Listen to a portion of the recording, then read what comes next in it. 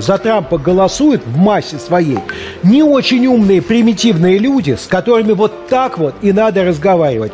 Шаблонными, тупыми лозунгами. So Donald Trump just sent out a fundraising pitch that reads, "Dear Melania, I love you.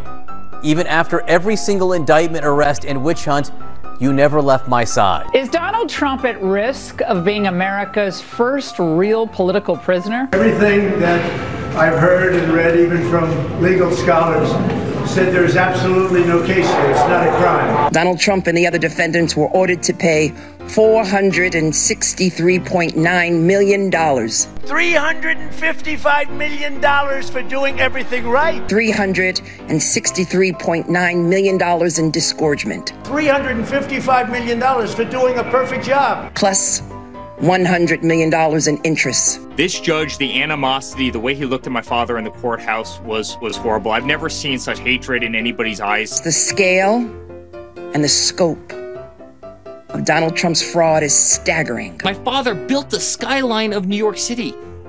And this is the thanks he gets? Would you pardon Donald Trump if he was convicted of a crime in federal court? I would pardon Donald Trump. If I ran for president now, I'd make Trump look like a baby.